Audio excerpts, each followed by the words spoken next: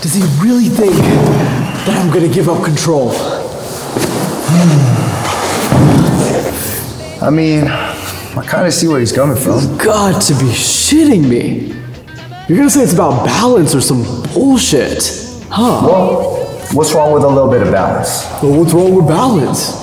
Come on. Okay, well, maybe letting go of control means not letting your mind control you. And let's just say today you made all the excuses to not make it to your workout, even though you knew it was the right thing to do. Your mind just took over and jeopardized living to your fullest potential. And I really think you should trust the person you need to step into. Whose side are you on? You're supposed to be my friend, right? Hey man, don't shoot the messenger. Now run that shit back.